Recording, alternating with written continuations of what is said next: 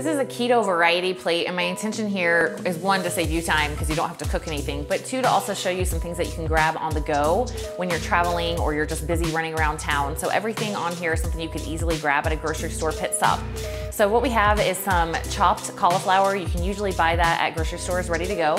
And we're gonna dip that in a guacamole cup. We also have 2 hard-boiled eggs. Make sure you grab some salt and throw that on there. And then we have some pickles, some provolone cheese, and pepperoni, and we're gonna finish it off with some walnuts. Go ahead and add salt to this entire plate so you make sure you're getting your salt in for the day, and it's really satisfying because there's so much variety and it's really quick and easy to prepare.